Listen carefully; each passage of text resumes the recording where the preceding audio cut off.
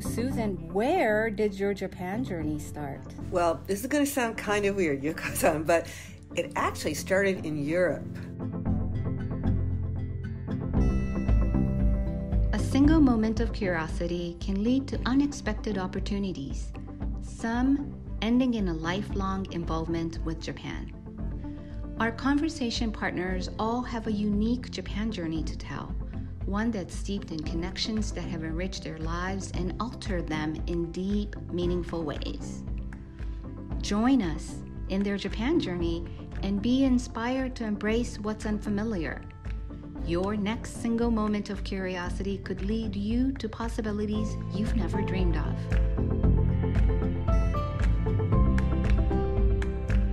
This is My Japan Journey. I'm Yuko Handa from the Japan Society of Boston.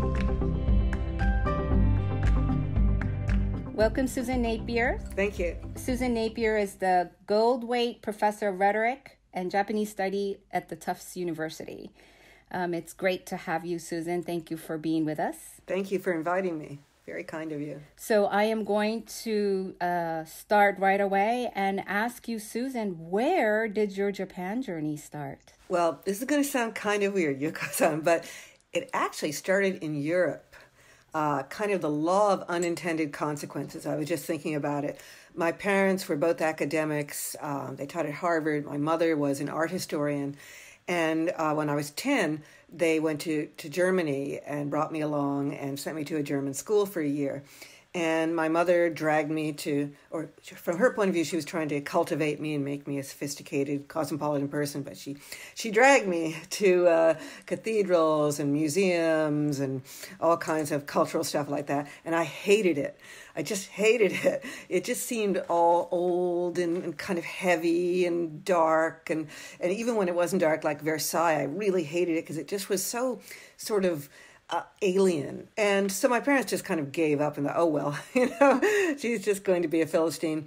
And then we got back to Cambridge and we were having lunch at this Chinese restaurant in Harvard Square, which is still there. And I saw this scroll on the wall of, a kind of pretty pagoda with cherry blossoms or something. And I said just spontaneously, oh, that's nice. My mother pricked up her ears because she hadn't heard me say anything nice about an art object my whole life. This one I was about 12. And she said, well, if you like that, I can take you to a place that's even better. And she took me to the Boston Museum of Fine Arts. And that's really where the journey began. I loved the Japanese landscape paintings and the woodblock prints. I just totally fell in love with this beautiful, clearly very rich, very interesting, very sophisticated culture that was also, I actually felt comfortable in it in a way that I didn't feel comfortable looking at a European painting with a lot of human beings, angels and stuff and pink flesh and everything. Instead, in the Japanese paintings, you'd have mountains and clouds and a stream and maybe a few people just kind of enjoying themselves against this background, but kind of being part of a larger natural world. And I just felt, this is great. I feel good here. And so that's really how it started. And then I had a friend in 6th and 7th grade who was Japanese American. And I was saying to her, I'm reading haiku because I picked up a little haiku book at the museum. And I thought I was very proud of myself to be reading haiku. And she said, oh, it's not any good unless you read it in Japanese. I thought, well, okay, I guess I better learn Japanese. So a couple of years later, I was in another school, a small girls' school in Cambridge called Buckingham. It's now Buckingham, Brown and Nichols. And I was talking to the head, a woman named Mrs. Stowe, and I said, well, I'd really like to take, and I remember my conversation with Margaret, Japanese. And she said, fine. I still remember those days of learning, and it was terribly exciting. You were kind of learning all these new things, like even the wa karimasen, yes, I don't understand. And you learn that yes has a different way of being used in Japanese culture. Just, on the first page, you're already learning these really interesting cultural details as well as linguistic ones. Then Mrs. Stowe had this great idea. She said, We send a lot of people to Paris for, senior year. Why don't you go to Japan for a year? I ended up going to a school called Nichibei Kaiwa Gakuin in Yotsuya in Tokyo. And that's Japan English, Japan American conversation school. And mainly it was to teach English, but they had a small Japanese program there. And at that point, I didn't have a high school diploma because it was my senior year. So I couldn't go to a college like Sophia or Waseda. So I went to Nichibei, and that turned out to be really fun. There were only about 5 or 6 other students in my class, and they were all much older and really interesting people. There was an American traveler. We used to have travelers back then, kind of a hippie who was going around the world. And we had a man from Thailand, young man from Thailand who was a film director. And my best friend turned out to be a Dutch woman who actually had her MA in linguistics from University of Leiden in the Netherlands, but had kind of been a traveler herself and been traveling around the world. And she was wonderful. She was so just kind of interesting and very, very smart. And to kind of summarize things quickly, I was living with a Japanese family, but eventually we did not work out. And they said, you need to leave.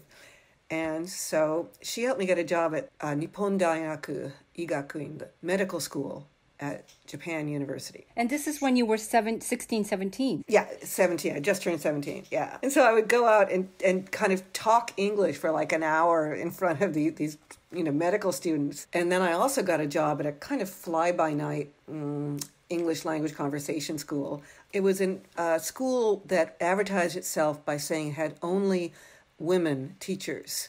In fact, the advertisement was something like, charming na Amerikajin wa anata ni engo shiemasu. And no, it sounds really awful, but it really wasn't that bad, because actually a lot of mothers and children really preferred that because they were afraid of these big, burly, Americans. And so I had a very varied student body, and that was nice. And so I ended up living on my own. I found the real estate agent found me a lovely little apartment outside of Shibuya. For a couple of months, I was on my own and, supporting myself. And I didn't have a lot of money, but I had enough. I remember the first month I ate a lot of eggs and rice. And I was still going to Nichibei, so I was learning Japanese and teaching English. And it was the best year of my life. I mean, I had such a wonderful time. But Susan, it's not just a Japan journey. I mean, living on your own at 17, making, supporting yourself, meeting all these non-high schoolers. Yeah. Yes. Yeah. Is just an amazing story in itself. It was really amazing. So this story leads me to ask you, take us when you actually decided to come back. I mean, I'm going to assume that there was an end date that you had to come back. Yes, actually, I love Tokyo so much that I thought I might go on and go to like ICU, International Christian University or something, because I really, really liked it and I was fascinated by the culture and wanted to learn more. But in the fall, I'd applied to 2 universities, Yale and Harvard. And I thought, I probably won't get into either of them, so great, I'll be going to ICU. But then I did get in. I think at that point I was a little bit, missing, my Furusato, my Cambridge and all that. Right. So that September, you started at Harvard. Yeah. I had a great time as an undergraduate at Harvard. I think having been on my own, I was pretty relaxed. All these fascinating, Harvard students. And I had a great roommate whom I'm still very, very fond of. She was from Iran, and she had lived all around the world. Do you think it was Harvard that kept your interest in Japanese? Because there are a lot of people who are really affected by their experience in Japan, but choose not to take the Japan career path. They don't major in Japanese. They end up majoring in something else. This was a year that economics was very big at Harvard, and 1,000 students were taking something called Ec 10. And so I was saying, economics, this sounds exciting. And I really thought I would do Ec 10 and economics in Japanese, because also at that time, this was when Japan was hot in terms of business, and everyone was just starting to get on the Japan train. And so I thought, all right, I'll do Japanese and economics. And however, I flunked really flunked my first exam in Act 10. So I struggled through economics and got the worst grades of my life. And then I thought, really, I don't think I'm going to do economics. And there was a kind of choice between doing a more very, very cultural, literary kind of degree, which was known as East Asian Languages and Civilizations, or doing a more sociological, more contemporary degree, which was East Asian Studies. And everyone said, oh, Susan, you love literature, you should go into EALC. But I thought, no, I really believe that literature is part of a big continuum, that, it's infected and impacted by what's going on around us. And I really want to know more about what's happening in the world. And also, Ezra Vogel was in charge of East Asian Studies, and I already was very, reverential towards him. I thought, I should go in that one. And I never regretted it. In graduate school, there was a period, about 10 years, when people were saying, oh, you don't care about the author, you don't care about the culture, you just need to do the text. And I always thought, that's ridiculous. There's so much. The text is related to so many other things, and you have to know about language and culture and history and society and things like that. So, yeah, that was probably my biggest choice. And then in the end, I got married. I didn't go to into diplomacy, and somehow or other, maybe having both parents who had PhDs sort of, pushed me or led me into becoming an academic. So, talking of you as an academic, you are very well known for your deep knowledge of anime. So far, none of anime have showed up in your stories. Where did that intersection happen in your life? Actually, that was quite a lot later. I mean, my first love was haiku. I really love the imagery in haiku poetry. So beautiful. And then my next love was literature in general. And I read Yukiguni Kawabata's Snow Country in high school, and remember feeling like, wow, this is really different. I really like this. It's just such a beautiful novel. That may have made me kind of more willing to accept anime. I find this sometimes a little difficult to talk about because I started in literature and that was fine, and everyone said, yes, good girl. And I wrote on Yukio Mishima and Kenzaburo Oe. But then I started going into fantasy. Doing fantasy, I became aware of manga. And because my students were reading manga, and I thought, gee, this is kind of interesting. Again, the imagery was really striking. And then I ended up in London, at University of London. I was teaching over there for a couple of years at SOAS, School of Oriental and African Studies. And, I was aware of this manga called Akira, because it really had struck me. A student had shown it to me, and I just thought, wow, this is a dark, interesting, complex work. And as it happened, that I think the next year, the year after I arrived in London, the Institute of Contemporary Art in London had a showing of the first ever European showing of the movie, the animated movie version of Akira. It is just a powerful, propulsive, kinetic piece of a almost 2 hour long animation that brings in dystopias, politics, apocalypse, a very heartrending story of friendship, just amazing work of art. It is absolutely a masterpiece. And it has also, the last half hour has the most grotesque, most visceral, most upsetting scene I've ever seen in my life. I mean, to the point where I was kind of hiding under my chair. I mean, it was just like, whoa, I didn't know they could do that. And, if you're used to Disney movies, which are very pretty and charming, Akira was sort of like, oh my gosh, they are going into places I never imagined. And then I really got lucky again. Some friends of mine decided to organize the first ever conference on Japanese popular culture in America. And we also showed Akira in Berkeley at the conference that spring. And the reaction was very interesting because half of the people who were older than I was very young at that time, in my very early 30s, and half of the people who were older than I just hated it.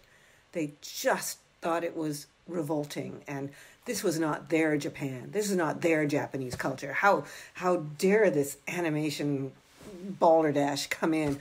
They were really openly hostile. It was quite interesting. And the other half, people around my age or so, were a bit more kind of, maybe a bit skeptical, but curious. And they knew that their students were interested. And they thought, at this point, we want to bring in more students. Maybe, can you write this up? And so wrote it up, and it appeared in a journal, the Journal of Japanese Studies. And for quite a while, it was one of the most downloaded articles that ever appeared in that journal. It was called Panic Sites. And it got people's attention. And as you may imagine, it took a very long time. And it's still not finished to get people to take anime seriously. And it's still a kind of a cross to bear. I still have problems. I mean, early on when I finally decided that somebody better write a book about it, and I waited around and nobody did, so I thought, okay, I will write a book. But, the first 10 years or so was really pretty daunting, because people would say, you're writing a book on Japanese cartoons? And be like, first of all, a book on cartoons? No way. And then a book on Japanese cartoons, and really people would look at me as if I'd grown a third head. So, but I persevered, and because I thought this is so interesting.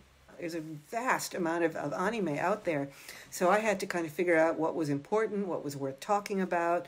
And there was so much there. It was so rich and so much material. After all, I finally decided I'd do a book on Miyazaki, who is, almost certainly the greatest animator in the world today, and he happens to be a Japanese animator. And so that's been pretty much my life for the last, is it almost 30 years now that I have been very much embroiled in anime.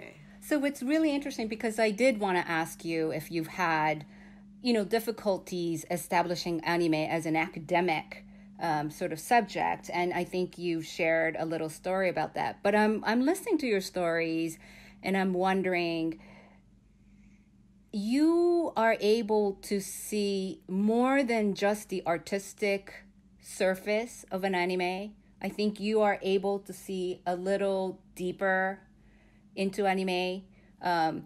You mentioned the darkness of anime. Yes. Do you think your experience of living in Japan at such a young age, do you think that had anything to do with you to help you see that beyond just the imagery and beyond just the art? Because you do need to understand the Japanese society big time from an inside person to really understand that darkness. Wow, that's really interesting. No one's ever asked me that before. Yeah, I think so. I mean, I think I had many Japanese friends when I was there. And I also was, I was living and taking part in the society. I wasn't, hanging out with a bunch of other American teenagers. What I realized in dealing with Japan was how little I did know about it, and how I needed to kind of go on peeling, looking under layer and layer and layer and seeing. I think I had always been able to not be worried about what people thought about my judgment. I think my mother was also very important in this, because she would do contemporary art. And, she taught, in the end, in her 70s, she was teaching something called the Radcliffe Seminars. This was a time when a lot of women were sort of coming back to the workforce or thinking about it after they'd had children. And they would take her seminars on art history, and they'd be very nice ladies from Lexington or Concord or somewhere like that, somewhere very nice. And they come in with their pearls, and they would go to the museum, and they would want to go see the Monets, and they would see the Monets. But also my mother would insist that they look at contemporary art, pop art, early 20th century art, but sometimes really, really art that just was coming out of the 70s. And 80s. And they'd be like, no, we want to see the Monets. And she said, no, you have to look at what society is doing now. And that was tremendously inspiring for me. Animation can seem vulgar, but I really was willing to keep looking at it and watching it, looking at all different kinds of anime. And some of it was funny, and some of it was vulgar. Some of it was absolutely exquisite and incredibly moving. There are anime series that are so beautiful, incredibly touching, that absolutely, and one thing I do so appreciate is I also interviewed many people about why they liked anime over the years. And these young Americans would say, because it reaches me, it's more real than Hollywood cinema. They do talk about dark stuff. They do talk about sadness and fear and depression and things like that. And sometimes it's expressed through these amazing animated images. But they don't insist on the Hollywood happy ending. They don't insist on tying everything up with a ribbon. And I can relate to that. And I think it's true also, not just Americans, but I think of many people out in the world, that Hollywood doesn't necessarily always speak for people, that there is a desire to, see that things don't always end up perfectly. And what do you do then? How do you keep on going? And that's one reason why I like Miyazaki so much, because I think he's very, he's family friendly, but his works are complex works that don't give you easy answers. I did a book in which I spent a couple of years going to anime conventions and interviewing fans. And that was one of the key things they said, was they appreciated that there were no obvious villains often in anime, that people could be multi-layered, that they could be complicated, that they could have good sides and bad sides. And that, again, was very reassuring, because you don't always want to be in this sort of black and white world where, it's one thing or another. It's always a duality. But, life isn't necessarily full of dualities. It's lots of gray areas. And certainly not just I, but these people I was talking to, these anime fans, were saying, yeah, they liked the gray areas. They really appreciated that, the nuances. And I was just thinking, could it be, how when you grow up in Japan, when you're a Japanese person in Japan, there are many sort of roles that you're supposed to play? I grew up with my parents always telling me that nails that stick up get hammered down. Mm-hmm. But when I went to college in the United States, I went to a women's college in the United States. So, there was Yuko who was told by her friends, like, you need to step up, you need to advocate for yourself, you need to, speak up and be more opinionated. And 14 hours later, just 14 hours on the plane later, I'm told you need to, nails that stick out get hammered down. That's an extreme example, but I think a lot of people in Japan experience that, right? For instance, you are a sarariman, a businessman, and you're supposed to play a certain role when you're young, certain role when you're older. You are a housewife. You're supposed to play a certain role of being the model housewife.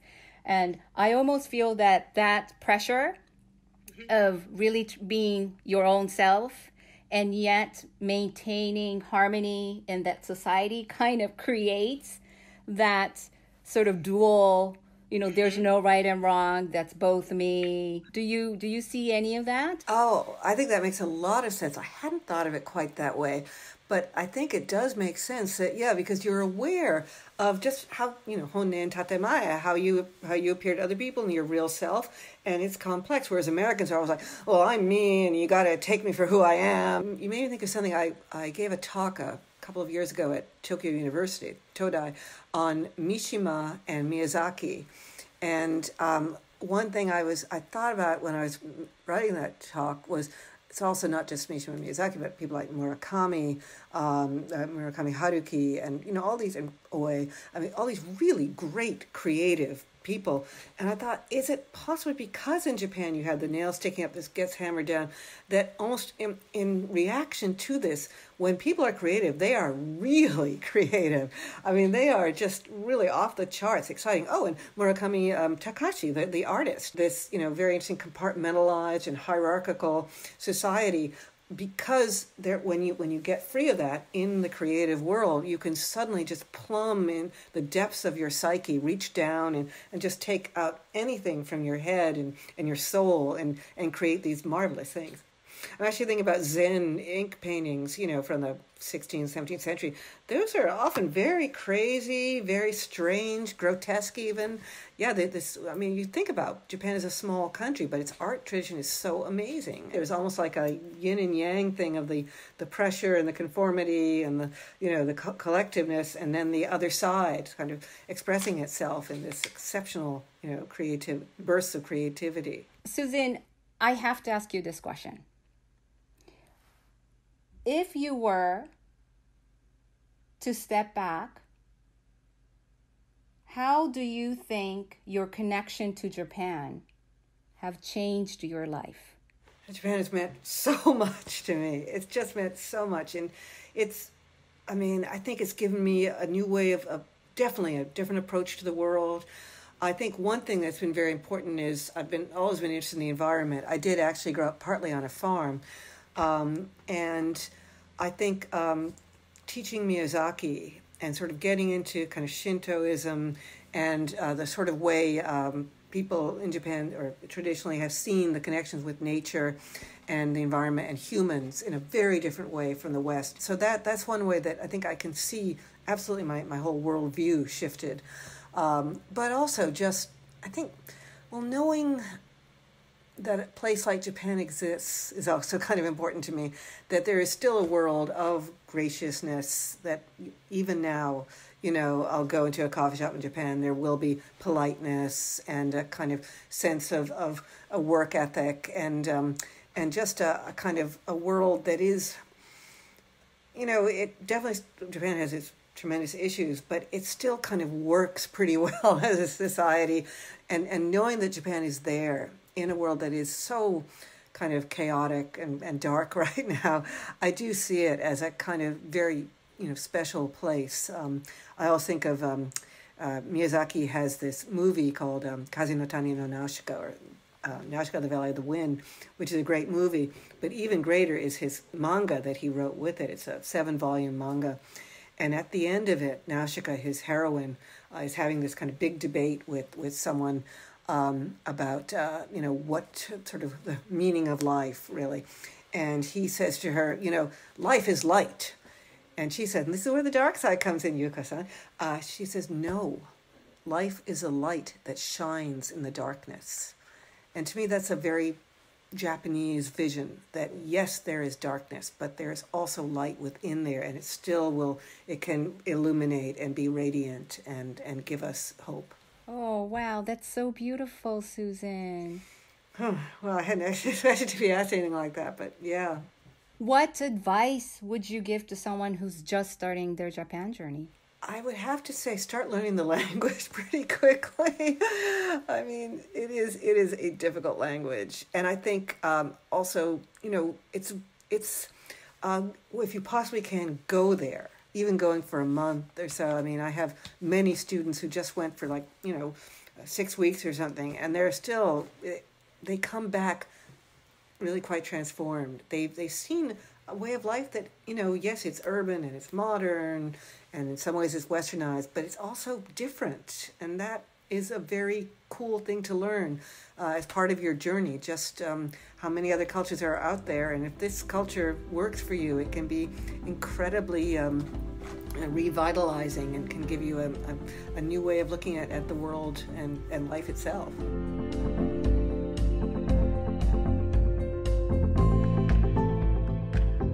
Susan Napier, thank you so much for joining us. Thank you very much for sharing your story. It was my pleasure. Thank you. And hopefully many more journeys, both for you and for everybody else who's in the U.S.-Japan journey. Many journeys to come. Support for My Japan Journey comes from the Japan Foundation Center for Global Partnership. To learn more about the Japan Society of Boston and our guest speakers, or to find the transcript of each episode, please visit our website at www.japansocietyboston.org/podcast. My Japan Journey is produced by the Japan Society of Boston and edited by Lucy Jones. Our theme music is These Times by Blue Dot Sessions.